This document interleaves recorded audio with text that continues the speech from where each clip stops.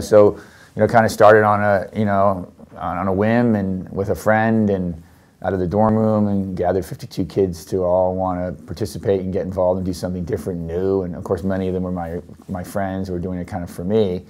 But as it got going and as they developed these relationships and as they were touched by the spirit of people with special needs, it really enriched their lives as well and becomes sort of addictive when you're around people with special needs. And when you remove them or you're not around them that much, it's a real void in your life. And I think that's really the beauty of Best Buddies. I think once you're able to get people to the well to drink, it's hard for them to leave because they want to be around. They want to feel that energy and that compassion and the love and the enormous appreciation that people with special needs have for everything that you do for them for the most part.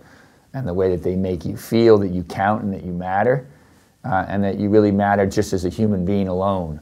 And it's not the car you drive, the money you have, or the blouse you have on, or the way your hair looks, or how beautiful you are, or you're on the cover of a magazine, just because of you. And they really love you in a pure and, I think, spiritual way.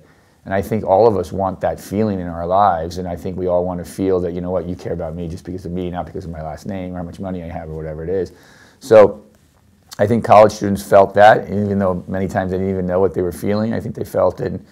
That was, I think, the beginning of it all and why it's caught on so well and become somewhat of a small global enterprise. And I think it all comes back to the buddies, and it all comes back to my relationship in the early days. And of course, my mother was a huge inspiration to me as well, and her commitment and focus on this population and her unending belief and passion that they could contribute in a meaningful way inspired me in so many ways.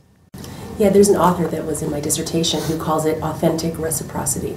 You know, we think about reciprocal agreements. Great. You know, I give to you, you give to me, but it's sort of an action taken. But what you just said, the very presence of someone who may not be able to give back to you in kind, right. Just their very presence actually gives you something. Sure. So that's huge. Sure, and it's very pure. Yeah. And I think it's very refreshing in, you know, 2013 when everybody's jockeying for something. I think, you know, I think it just energizes people in their lives and makes them feel unique and different, and that's the kind of relationship I think so many of us want to have.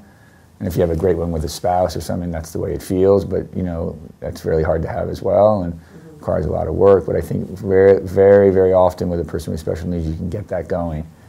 And I think it's a gift.